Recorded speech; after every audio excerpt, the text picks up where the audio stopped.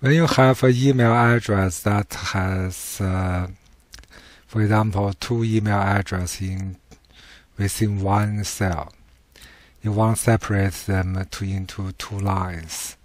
There is two ways to do that.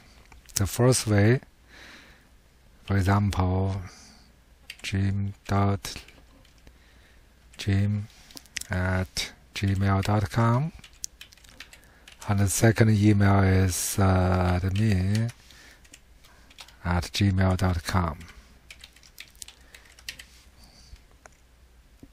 First way, you select the cell and use wrap text. It's in home menu and wrap text. But the problem of this way is if you enlarge the cell, it becomes one line. So the second way is to move your cursor to the middle and hold Alt key, press enter. Then you delete the space.